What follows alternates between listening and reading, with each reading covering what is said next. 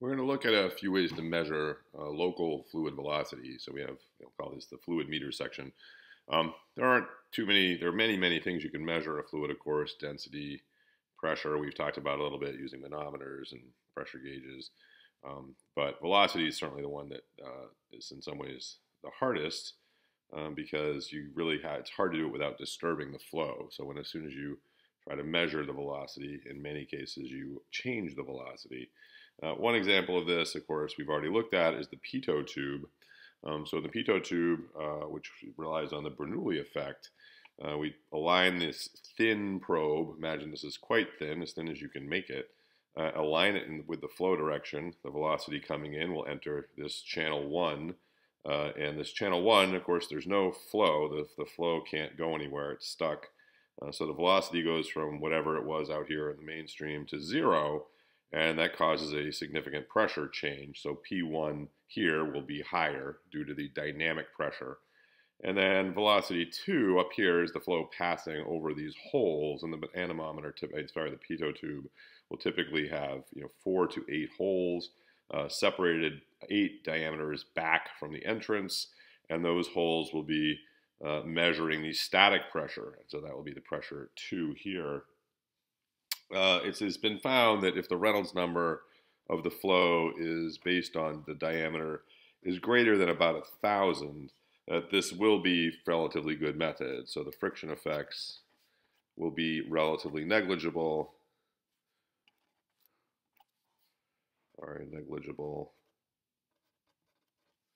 and pitot will be accurate. So that's nice. So we have a little rule of thumb here for when you can use a pitot tube. If the Reynolds number is less than 1,000, of course, you're going to have all kinds of frictional slowing of the flow along the surface. Of course, this is the ratio of inertial effects to friction effects. So the high ratio here means that inertial effects are dominant, and the friction effects are relatively small compared to that. So we can measure that pressure difference. Of course, the Bernoulli equation tells us what that will yield. P1 over rho plus V1 squared over 2 plus GZ1 has got to equal, if we neglect friction, P2 over rho plus V2 squared over 2 plus GZ2. So that's easy to solve. V1 we just said was going to go to 0 because that's the velocity that goes into this tube. So that goes to 0. And of course Z1 we're going to think is approximately equal to Z2. We said that this is a thin probe. So those two terms are just going to cancel each other out. V1 just went away. And so we have that P1 minus P2 over the density of the fluid, and there's only one density because it's incompressible flow, we assume, is equal to V2 squared over 2. And that leads to the equation that you already know, that you can calculate the velocity of the flow. It's the square root of 2 times this pressure difference, P1 minus P2, divided by the density. So that's the way you would find V2, and V2, of course, represents the free stream velocity. So the velocity in the flow is equal to that very simple equation. You're measuring that delta P right here with your pressure gauge. So a simple device that works, but the problem with the pitot tube, as we mentioned before, is it's very sensitive to the angle of approach of the liquid. So this really has to be aligned perfectly in the direction of flow in order to get an accurate reading.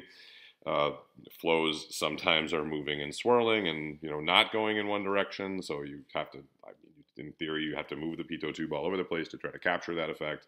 That's not practical.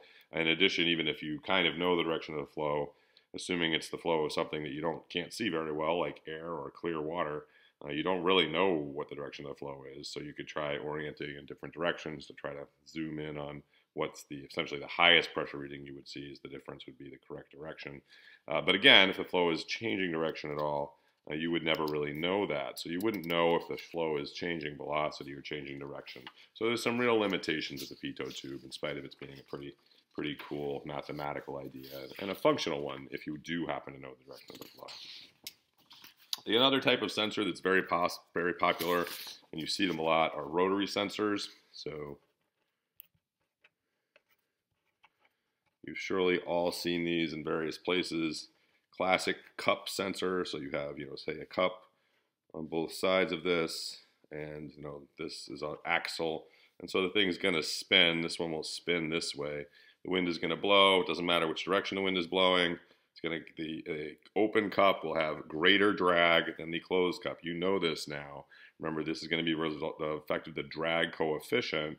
So the drag coefficient for a cup facing backwards, if say the wind is going this way, is going to be a lot less than the drag coefficient for a cup that's open like this.